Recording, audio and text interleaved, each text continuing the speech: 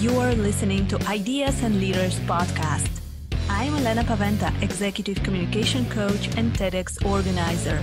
With each episode, I'll share with you communication tips and ideas from top business leaders to help you excel in your career.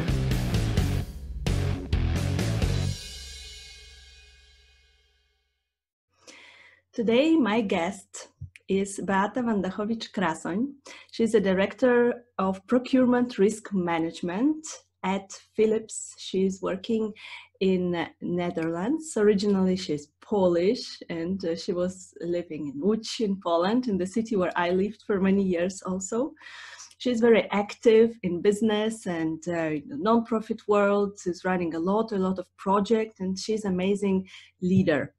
And she will share her leadership tips with us today. So, hi, Beata. It's great to have you on the podcast. Hi, Elena. Thank you for having me here. So, Beata, can you please tell us about your leadership journey? I'm a director of Procurement Risk Management in Philips, a leading health technology company. I was working in Philips in Poland as a line manager when Philips started Transactional Shared Service Center. I remember I was one of the first 30 people hired in the organization, and then within 3 years we grew to more than 1,000 people. So it was a just incredible journey. I worked there 7 years in total, and then I moved to the Netherlands. Right now I'm leading procurement risk management, and I transformed the program basically to start a totally different way of working in the way we manage supply-related risk and crisis. For my program, we received Procurement and Supplier Quality Excellence Awards. And wow, right now congratulations. Thank you. And I'm also shortlisted for World Procurement Awards in risk management category. So we are waiting for results. Keep your fingers crossed. Before this, I was working in finance. I was leading one of the major programs in supply chain finance, connecting banking world, our treasury department, suppliers, and of course our corporate, with a lot of teams that were engaged. That was about €2 billion program, delivering early cash solutions for our suppliers. And we improved basically liquidity by more than 400 million euro to our suppliers, more than 160 million for our organization. And this is when I started to work with Supply Chain Finance Network, with other companies, with Supply Chain Finance Consortium. And I was also invited as one of the key speakers many times to the conference. I was also invited to be a judge in inaugural Supply Chain Finance Awards when we started with Supply Chain Finance Awards, with multiple corporates competing basically for those awards. So that was a great recognition as well for me. So in those 16 years of my experience, I was working and even in multinational environment. I played roles as a specialist and a leader. I was working in multiple departments and led multidisciplinary teams. So both in Poland and in the Netherlands. So I think there's a lot of multi in that sentence, but I think that also shows my experience, and I'm happy to share this with you. Yeah, that's a lot of achievements. Congratulations, Beata. Thank you. What is, in your opinion, having in mind everything you went through as a team leader, as a leader in a multinational organization, what, in your opinion, is the most important in leadership, especially when we talk about young team leaders who just became team leaders and they don't know what to do. Maybe they want to do something, but they don't know how to start, where to start. So what is the most important in your opinion? Now, that's a great question. I think leadership is not about power. It's about influence and impact. And great leaders don't set themselves out to become leaders. but they set themselves out to make a difference and an impact. And they are also great role models when it comes to courage. So I think if you ask me what's most important of being a leader, I think it's about courage. Any step in our careers and lives, just we get inspired by people who are courageous, who pick up a challenge and just they go for it. And it can be huge, spectacular, but it can be also a very simple act. And being courageous is not actually having no fear. It's acting despite the fear. And fear is a limiting factor. It can be very isolating. It puts you in a lot of doubts, and it can build mental blocks. I think ultimately can lead to a lot of frustrations. And I think it's so important, especially right now, given the context that we are in with COVID-19, with the whole pandemic that is going on around us, where you see the highest unemployment rates in multiple countries. We saw the highest unemployment rate in America back in April. I think it was 14%. Now it's a bit down. We see rising unemployment rates here in the Netherlands. We also see the highest number of commercial bankruptcies. I think recent quarters showed 30% increase compared to last year. Now, those are terrifying numbers. And I think this combined with securing safety and health of us and our families, I think that just raises a lot of fears and a lot of concerns for many people. So especially acting in terms of crisis, we have to practice courage and acting despite fear. So I think this is definitely number one for me. Yeah. So being courageous is for sure very important. And what helped you in your leadership journey to get where you are? So which qualities, how did you do it?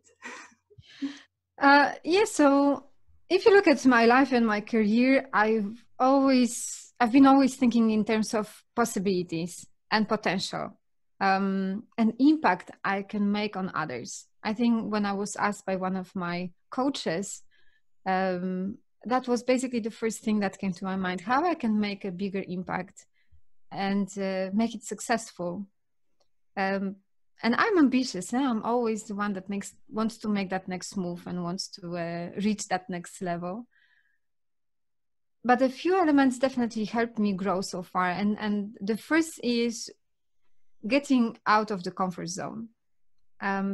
I think it's so important, and it can resonate with so many, especially right now, when you have to look for new ways maybe of job search or new ways of sustaining in the organization or new ways of contributing to customers. So I think that's really something that we should not be afraid of. Right? We need to really go for that and open up. Just to give you one of the examples, because I had many of those in my experience. When back in 2010, I got qualified to a high potential program at Philips.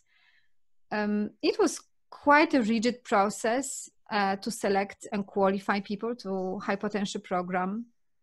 I had interviews with 5 senior leaders, and they were totally different people with different leadership and managing skills and styles. And the principle was that they had to all agree that I can qualify. Otherwise, if any of those would be a negative, it would be a no-go. So I actually got through that process, and the feedback I received was, hey, if I wanted to grow, I had to consider moving out of the country. Our organization at that moment was pretty flat, so I didn't have chances for further growth. It was really like hitting that ceiling that you just can't go up anymore. But it was tough. I was 30. I had 2.5-year-old son and a husband, working full time. We just renovated the apartment. So, if you look at my life moment, I was like, is this really the good moment for me to make that move and make that step? But I decided to try. And within a couple of weeks, actually, since I started searching, I got 5 job offers. So I was in that privileged position that I could basically make a choice. And I chose for the position that I loved most and the manager that resonated with me. Yeah, and I decided to make that move and make that step and move to the Netherlands. But it seemed like life was testing me because my manager stayed only for 3 months and then he moved away from the organization. He got once in a lifetime beautiful offer abroad. So he also moved away with his family. And I was asked to join finance department. And you can imagine everything was new for me. So the country, the language, family situation. So everything basically changed for me. The country, the language, my family situation, and most of all, my role. I had to change from being line manager to being a specialist again. From managing projects to managing finance, from working with my milestones and deliverables to working with month end closings. And most of all, working with a very young, ambitious team of women to an environment which was male dominated. And it all largely put me out of the comfort zone. Yeah, that must be out of comfort zone. Absolutely. But I didn't stand in my way. I could give in, I could give up, because there was lots and lots of uncertainties and fear, of course. But yeah, I just picked it up. So let me do it. Let me do it all. I think if you are in out of the comfort zone, this is where there's a lot of fears. Things are unstable. You're not clear on your move and your pathway forward. But this is also a place where you grow the most. And this is also when I see I've grown the most as well. And I learned about myself, about my strengths, about my weaknesses, how I can perform best, what are conditions for me to outperform, how I react in terms of unclarities, when I can speed up, when I can slow down. You just learn so much about yourself and you reinvent yourself all over and all over again. I think that's also applicable to those times we are in now, is you have to reinvent yourself. You can't be constantly the same. And I think we will have to do it all over and all over again, several times during our lifetime. Yeah, absolutely. Being out of comfort zone is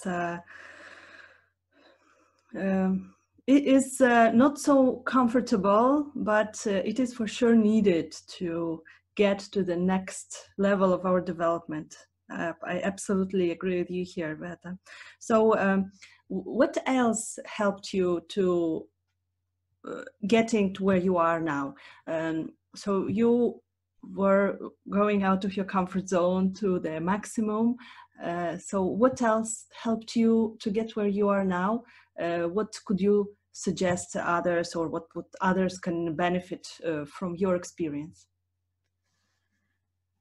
In terms of courage as well, and let's maybe stay in this theme, it's important to claim your responsibility and don't wait for responsibility. I think it applies to different levels of your career, but especially when we talk about young leaders, young managers. Nobody gives you responsibility just embedded and encrypted in the title of your job profile. You become a leader by doing it and acting, and just don't wait for things to happen. I just make it happen. I'm also a mentor of young talented women in our organization. We have a beautiful program called Empower Her, where I have a small circle of about 3 ladies, 3, 4, and then we meet and discuss also their challenges, what they can do, how they can act. We address different aspects, especially at their age and the career level they are in. And there's a lot of ifs. sometimes. Like, if only I could do this, if only I could do that, if only I could get this project, if only I could speak up. And we make it all conditional to decisions of others. And I'm always like, how about starting now? Like, why do we have to wait until other gives us that blessing and that permission to do something? Just think about that. You can either do something that you love and that you are passionate about and that you would be proud of because it will build you up, or others will just load you with things that they find important for themselves and for their own success. And it will just only drain your energy out. I remember when I was 31, it was here in the Netherlands. I wanted to get a promotion and I had a coach. And he told me, if you want promotion, start acting as you have it. So if someone has to take that decision to promote someone for a role, the question is, will they promote somebody because of the potential qualities or because you've already delivered it? And, you can argue with this, but I think it works. It really works in practice. You take it, you own it, you deliver, and the recognition only comes naturally. I always say that if somebody tells you that you can't do it twice and take pictures. Claim your responsibility, own it. This is a nice quote. I really love it. Yeah, so this could be my motto also. It is amazing. So, Beata, those are some great tips. So we need to be courageous. We need to get out of our comfort zones, and we need to claim our responsibility and just do it. Don't wait for someone else's permission. This is great. So when we move to the next level of leadership, at some point we become leaders of leaders.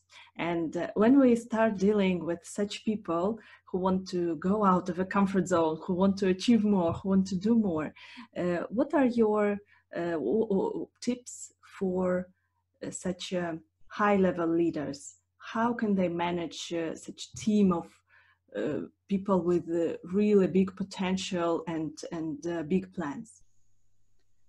That's a great question. I always think about my role that I'm here to let others grow and shine and be proud of themselves. And we don't hire people in our organizations to stay in those roles forever. And it also in public sector, anywhere. We have limited time to work together, and let's just make the best time out of this. So to me, leadership is not about power, as I said, but it's about empowerment. And it's a question, how to make it happen? What does that mean in practice?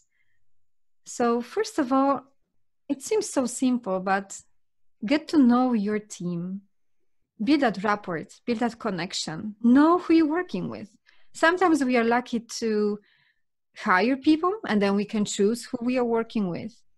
Many times you are assigned as a leader of a team and you have to work with people who are already there. Get to know them, get to know the human side of your team members. It's not only about their hard skills, it's about what values they bring to the table, what's important for them, in which stage in their life and careers they are. Do they want to grow? They don't want to grow. Maybe they have to take a step back because they have to take care of their sick parents, or maybe the kids, or maybe they are in that accelerated moment. Yes, let me grow because I want my career to shine. And we also learn a lot from getting to know the personalities. I think that's the beauty of getting to know who you work with. And then the next step is encourage to have strong performance, build the leverage, establish the rules, and give them space and see what happens. let me start maybe with that leverage, because it's so interesting. Actually, yesterday I was talking to one of my best friends. She happens to be a coach as well. And when we were discussing, she basically named it leverage. So leverage is that sharing that vision, that purpose, so that others can start owning it. They start to identify themselves with this. So if your vision is only yours, you will fail. You will be disappointed because you will not see that others actually follow. But leadership is about letting others understand, embrace, and identify themselves with your vision so that it becomes a joint vision. It's a joint purpose. And it counts for corporate strategies, program objectives, team roadmap. It can be so huge and it can be so small, so that people understand their why. And then you go to execution. So you establish rules. Rules are something which is key for effective team dynamics, especially if you want to have a trustful environment where we easily communicate and we give clarity to each other's roles. I call it rules, but basically it's so simple agreements that set conditions for us to know when things are going right. How do I know that you will deliver what you promised? How will I know that things are on track? How will I know that you need me? When can you escalate to me? What do you expect from me from my role as a leader, so that you can have your space? And what should I do to actually fit also our both styles of working? And we somehow meet in the middle. When we agree, it's like very open communication, but we so often lack this in our corporate lifestyle and in our behaviors. We normally talk about targets, objectives, what we have to do. But we very often forget about talking about how. And then you come to that discrepancies and those disputes on, I think I delivered great. And then you say, well, no, I see it in a different way. So just to eliminate this, I think those rules are so important. It's also like in a relationship. When you don't have the rules, how can you expect a sincere I'm sorry and a very honest thank you? Like, you really know the efforts that people put in the work. And then you know when they really commit and they step up. And you also understand, if they apologize, they also understand the consequences already. I think that builds so much trust. It's a great analogy with relationships. I love it. And it is the case. I think establishing those expectations and conditions for making things happen is really key. And then you just let the employees run the show. And that's so important, especially for young managers and leaders, because there is letting go. There is always that moment of hesitation because there's failure attached to this. We have to accept that fact that people can fail. And our role as a leader is to basically back them up, be there. It doesn't mean that we shouldn't let them fail. This is basically what I believe in, and this is what I sometimes also do very consciously, is that sometimes you have to let people fail, but make them go through small failures and help them make a big success. I think that's the greatest learning of all. I learned it relatively early in my career. When I was still in my late 20s, I became that was my first role as a line manager. We had a small team.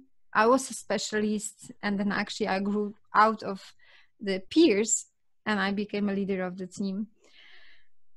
And that was a challenge. I actually remembered my own hesitations. How am I going to be accepted as a leader? Will they actually look up to me or not?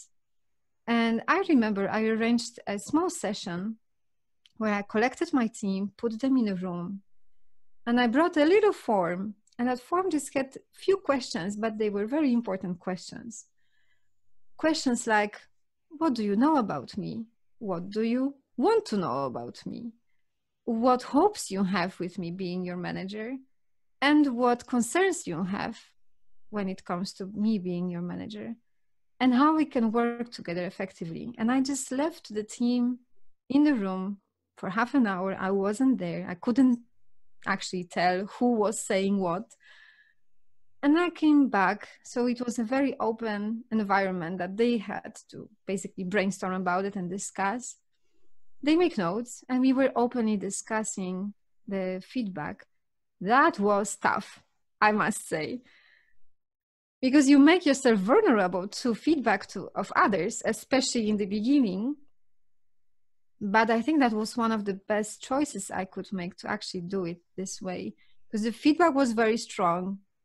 But there was one thing that they had concerned about was, Beata, we want to grow, and we are concerned that you are going to micromanage us, because we also want to have our own contribution, but you are an expert. And that actually gave me a lot of thoughts. I was like, okay, so I should step back. And I said, okay, then let's just have those conversations. How I can step back so that you grow, but you involve me when you need me. Yeah? So then I think that was one of the best, I think, experiences. And I have so great learnings out of this that stay with me till now, basically. But it helped a lot. This was very courageous of you, I must say, getting such type of feedback. And so those are some profound tips. Yeah. So let's repeat them. First, getting to know your team. Yes, getting to know them and make them to get to know you better. Then we need to encourage them to better performance, and we do that by discussing with them the why and the how. Yes, not only what we have to do, but also why we have to do it and how. I really love it. Yeah, and I also liked the letting them fail. Yeah, it may even, made notes about this, but letting them fail is the same strategy we use with children, right? We know that something will go wrong, but we need to let them fail. And as you said, in some small areas, maybe not some so significant, but we need to allow people to make their own mistakes, yeah, not to micromanage everything. This is just absolutely. And I think you do it in a controlled manner in that way, that you can, because you expect that, especially if people go out of their comfort zone, because you encourage them and you know they are not comfortable as well, and they can make mistakes. And I think if you actually accept this and say, well, yeah, if they fail in this situation, what's the worst that can happen? How I can intervene just in case, or do we have a backup plan? And then they also learn. I think sometimes going through those challenges also builds people up, because you go through this and you learn yourself. It's your own learning. Yes. And this is when it stays with you for longer, right? You don't just, if you only take step by step and you only make success and you don't make mistakes, then when the mistake happens, be careful, because it can be a huge one, and then it's very hard to recover from that as well. I think that also teaches us resilience of handling any kind of failures or mistakes. Yeah, absolutely. So we need to get to know our team. And what about getting to know yourself as a leader? In one of the previous episodes in the podcast Ideas and Leaders, I was talking to Lars Sudman, and he has a great TED talk which is called Great Leadership Starts with Self-Leadership. And we were discussing this topic. So what do you think about this? Should we also take some time on getting to know ourselves, not only our team? I love this question, because we only expect team members to grow and develop. I think that's a wrong start. You're absolutely right. some say that before becoming a leader, success is all about growing yourself, and after becoming a leader, success is all about growing others. But I don't necessarily agree with this, because you just don't stop learning as a leader. You do it before, because this is actually where the whole self-learning starts, and you continue. You never stop investing in yourself, because circumstances change. Such a dynamic world that we are in right now, and we need to catch up. So I look at this from the distance. So we should look at our career as a marathon. If you look at this, we have like 30, 40 years of work experience, or being an entrepreneur, or even longer. And it's not a sprint, it's really a long way forward. So we should manage our way, spread the energy, but know also ourselves when we should speed up, when we can slow down. Don't push sometimes for some things to happen too fast if you're not ready for that too much. I think it's really about self-awareness. Getting to know yourself is the best place to start with. To know your weaknesses, know your strengths, know when you should speed up, what you do and how you behave when you fall down, and what actually keeps you recovered and helps you get up on your feet again. Be aware of the risks. And I think, knowing yourself, growing yourself is so important. Unfortunately, we see so many people around that they just don't know themselves. They don't even spend time on getting to know who they are.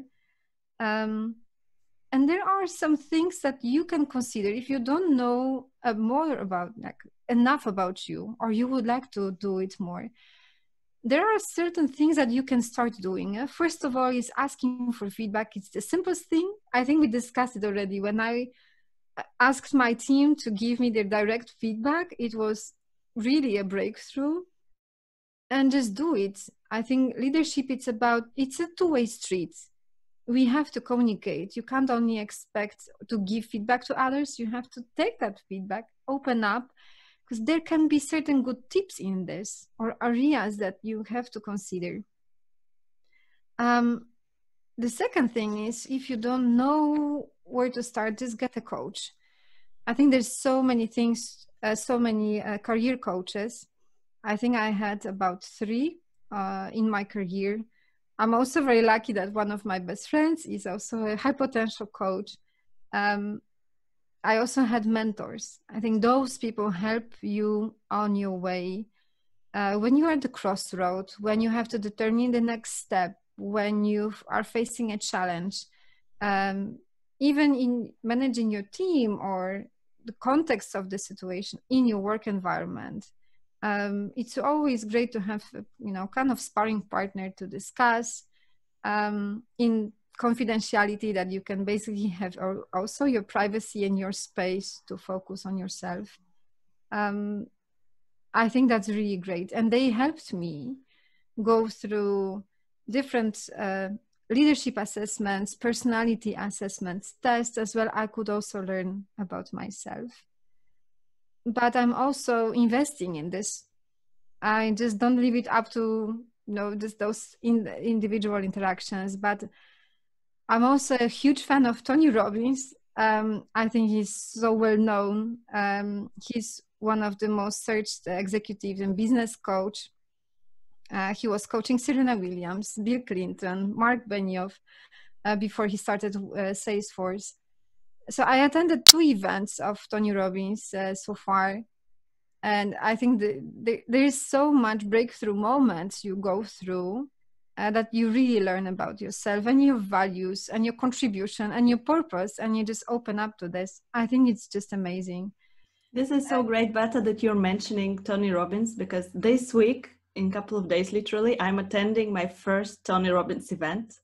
4 days Unleash the Power Within. Yes. And yes. It's the virtual session. Yes, it is a virtual. It's amazing. And so I'm very happy that you're mentioning that you had a lot of breakthroughs. So I'm hoping to have a lot of breakthroughs as well. You will. And I know the way they organize it them right now, because it's virtual right now, but you will get an amazing experience, I'm sure about this.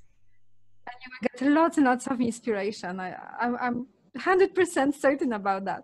Yeah. I will share about this after the event. I will share how it went. Oh, enjoy, really enjoy, and just let yourself immerse in those events. I think it's just so beautiful. Yeah. And I think also maybe what helps is finding role models. That also helps to becoming and getting to know yourself, getting to know other people, and setting role models for yourself, because it's really the path that you want to follow. Seeing people who succeeded, that they've made it, I also want to make it, and then let me learn from the best. I think, this is really never ending journey, and I think we should just embrace this. Yeah, for sure. We need to have mentors, coaches, have role models, and constantly develop ourselves, getting to know ourselves more. I also had on the podcast Malwina Faliszewska, and we were talking about Gallup talents, as she is a coach. And after recording the episode, I did the test myself, and it is so amazing that when you do the new test and you discover completely new sides of yourself, and you understand why you behave in a certain way. So I'm also a huge fan of getting to know myself more and more. That's great, because I think the more you know about yourself, the more you are aware of others. And that definitely helps in managing teams within your direct span of responsibility, but beyond. I think it's really about making an impact anyway. Yeah. So, but I have the last question for our today's conversation. I know that you're engaged in building professional female networks, which I personally love, as I'm a TEDx Warsaw Women organizer myself. So I'm also engaged in similar activities. And I know that you are the main driver behind the global celebration of International Women's Day in Philips, all around the world, which is amazing. So what are the key lessons from this experience? That's right. I'm so passionate about female empowerment in principle. I discovered this passion because it was really somewhere deep inside me. But the moment I realized, I said, we really have to do something about this. I think the moment in the organization was just perfect, because we set for ourselves also target for increasing number of women in senior leadership positions. And I thought we really need to do something. So we had that small idea with 2 other ladies only to organize the International Women's Day.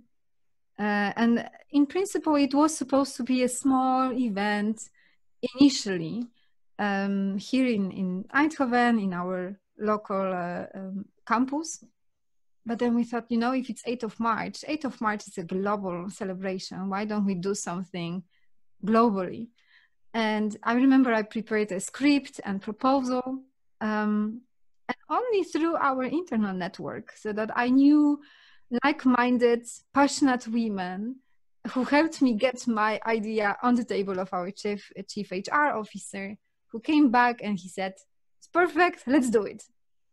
And it was amazing. So we started to arrange our local main event, but we also thought how we can engage others. It was really all about engagement. And we did it only through our internal network. We started to reach out to senior leaders, women also across the globe, HR business partners, people that we knew in different organizations. And we are really a huge, massive corporate. And it was just amazing, because the feedback that came, it was just, we were flabbergasted. We were just so stunned. because we had already the first year 42 locations that joined and 6,500 people celebrating international inclusion and diversity. Wow. It was just mind-blowing for me, and it was better than New Year's Eve, I must say, because we started with events from Australia. So Sydney was the first to actually share their photos and impressions, and then we went through Malaysia, Singapore, China, Asia, Europe, and then, you know, we had like 11 p.m. Here. I was still getting pictures that our location in Bothell, they started their celebration at the west coast of US. It was so beautiful because we did something extraordinary. We raised beyond any differences, cultures, languages, religions, nothing mattered. It's really about uniting as a company and uniting and celebrating diverse talents we need and we have in our organization. And it was as huge event in our innovation campus in Bangalore. That was 1,200 people. And we also got pictures from Saudi Arabia with 7 women. And they said, well, we celebrated in 7 because we don't have more. And it was just totally amazing. You know, I got chills when I looked at the feedback, and I said, you know, this is why we do it. I think this is the beauty in networking, because the whole event was a totally bottom-up initiative driven by employees, not top-down, and everybody embraced it. We also had that rule that we want people to engage. We have a shared team, we have shared material, but they can do and pick up topics that are necessary and very meaningful in this context of diversity and inclusion in their countries, because you can't say it from central perspective, how to do it in Japan, how to do it in US, or, you know, in Brazil. Everybody has different challenges, and that was just so beautiful. The great thing was that we didn't stop. We embraced it as an organization, and we already did it 3 times. Last time we reached more than 80 locations and more than 18,000 people. It was just amazing. And we will definitely not stop. We will go for sure more virtual and then, you know, address even more people. Amazing. So I think that's really when I just talk about that. It's all about connecting with others. It's all about setting the network, being there. I also do it outside of the organization. I'm a mentor in Women in Tech events as well. But I also have like an official network of professional and business women. This is where we have also some regular meetings to get to know each other, inspire one another, you know, have our backs up as well. What happened, and just to give you the example, is that the beauty of connecting people, you know, in our meetings, in one of the meetings, and it's all ladies. So we had a lady that has a renovation company, a lady that is investing in real estate, and an architect, and they all connected. Really amazing talents, young, very powerful women, you know, and when they connected, they had a project and they bought a house, renovated and sold, and they just did it with a close collaboration with each other. So you see that there are new paths that are opening up, you know, new business ideas. And, you know, I just love to see this happening, you know, people and women that are stepping up and support one another. I think that's the most beautiful thing I could witness. That is amazing project. This is amazing project. So really huge congratulations on making it happen. Thank you. It sounds, wow, fantastic. So let's summarize the main points from our conversation. So what do we need to do and to become great leaders in a multinational corporation?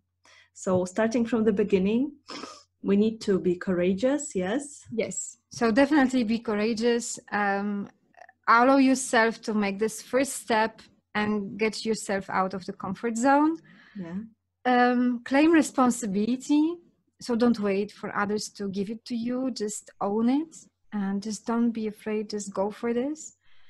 And if you expect the same from your teams, then get to know your team, which is number one, and then build your leverage, establish the rules, give the space, and see what happens. Let people grow. Most probably success will follow. That's the experience shows. And as a leader, get to know yourself as well. Build yourself, invest in yourself, and never stop.